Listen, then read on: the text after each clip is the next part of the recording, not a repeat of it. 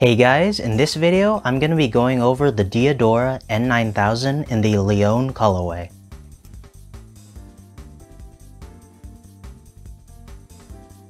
So this colorway is actually a part of a bigger animal pack of N9000s designed by Leo Colakiko. I'm not 100% sure if I'm pronouncing the name correctly, but it's designed by that person, and the animal pack is actually dedicated to animals at risk of extinction. And obviously the Leone colorway represents the lion. Now, the entire animal pack, including this shoe, is all made in Italy, which is great. This is actually my first pair of Diadoras, and what drew me to this shoe was definitely the dope colorway and the fact that it was made in Italy. And after getting these in hand, I'm definitely impressed by the quality. So as usual, I'll be doing a full overview of the shoe, as well as an on-feet video, as well as my thoughts and opinions on sizing, comfort, and quality. So make sure you watch the entire video. Starting with the box, this colorway comes in a pretty standard Diadora heritage box in a simple white color all around the box, and it also has a cool heritage graphic on the inside of the lid of the box. The shoes also come with a cool fabric Diadora heritage hang tag, as well as Diadora made in Italy hang tags in normal paper. Starting with the toe of the shoe, the mudguard is in this nice dark chocolate brown suede. The suede isn't too soft, but it does feel high quality. The middle toe area of the shoe is made out of this non-hairy off-white suede and has plenty of perforations for breathability. Moving towards the middle of the shoe, there's this kind of S-shaped panel of lighter brown suede that starts near the toe box of the shoe that goes all the way to the heel of the shoe. Also in the middle of the shoe is this nice soft faux fur material, obviously since this is the animal pack. And this faux fur is very soft to the touch, and it's in this off-white color. Also in the middle of the shoe is this nice panel of very soft pink suede representing the Diadora logo. Moving towards the back of the shoe is this very hairy dark orange suede panel with Diadora 1990 embroidered in that same orange color. The top heel area of the shoe consists of a small panel of dark chocolate suede, the same suede featured in the toe box, and some orange suede that isn't as hairy at the very top.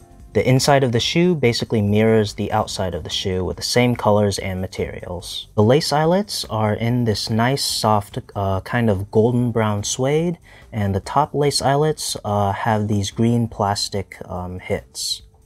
The tongue of the shoe is made up of some off-white suede, as well as a panel of chocolate brown suede with Diadora heritage made in Italy in this dark cream color. The Leone colorway of the shoe comes with a nice bright yellow pair of laces, but also comes with a pair of bright pink laces that matches the color of the Diadora logo on the shoe. I personally like the contrast with the yellow laces the best, but those pink laces are very tempting too. The heel area of the shoe is lined in some standard fabric liner in white, and the insoles of the shoe are actually entirely leather with the Diadora heritage branding, as well as a shout out to the designer of the pack. The midsole of the shoe is made out of rubbers in green, gray, pink, and some yellows.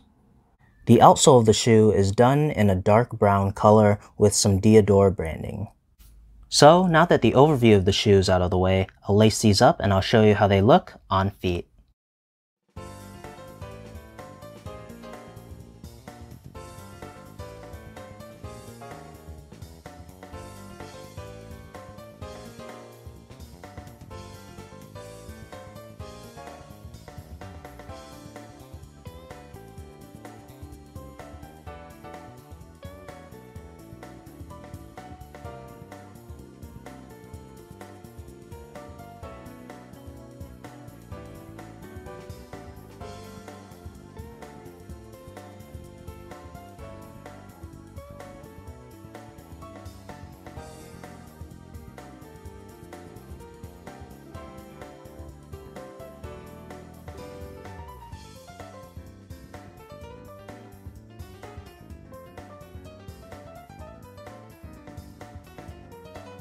So as for sizing, the Diadora N9000 in the Leone colorway I'd say go down half a size. I was only able to get these in a size 9. In most New Balances and even some Nikes, I am usually a true size 9.5. I expected these in a size 9 to be a little snug, but after trying them on feet, they actually fit well, almost like, I guess, for Diadoras, for me, maybe size 9 is my true size. So I'd say go down half a size from whatever your true size is in New Balance or Nikes. But as I always say, if you have the chance to try these on before you buy them, I definitely recommend you do that since everyone's feet are different.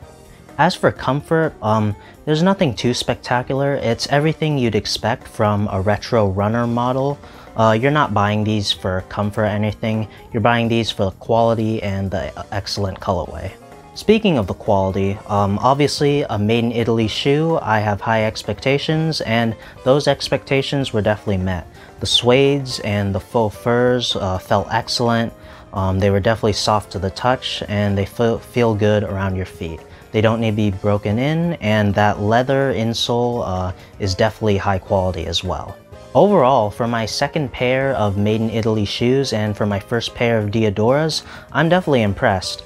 Especially the fact that I was able to get these for under retail. These actually retailed for a high price of $240, but I was able to get these from a shoe seller on eBay, brand new dead stock, for only $175. So that was definitely a steal price for an excellent colorway and a great quality shoe.